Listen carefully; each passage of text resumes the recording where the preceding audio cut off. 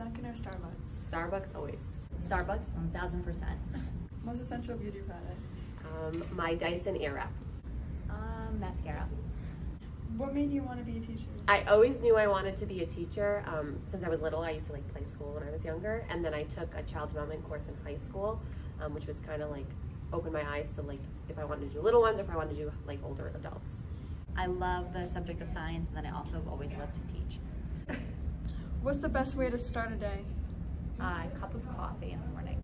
Starting my day with a nice coffee. Dark chocolate, milk chocolate, or white chocolate? Always dark chocolate. I only eat dark chocolate. Biggest pet peeve? Oh, heavy breathing. I just can't stand the noise. My pet peeve is coins. I don't touch them. I like have an irrational fear of them. Like I will like if I'm at a drive-through, it's like keep the change or somebody else has to get it for me. Summer or winter? Always the summer because I love the beach and the heat. Summer. Secret talent? I can do a headstand for a very long amount of time. I have like this weird ability to like see someone's face and then match it to like a movie character that I've seen before. What quote do you live by? Probably live life to the fullest. Everyone you will ever meet knows something that you don't, so I view it as I'm learning something from every person that I meet. What takes up most of your free time?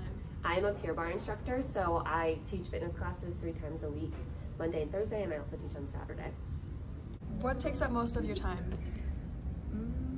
Schoolwork. What time is your alarm set for the morning? It depends if I'm washing my hair or not. So 5:15 if I'm washing my hair, 5:30 if I'm not washing my hair. Depends, between 5 to 5:30.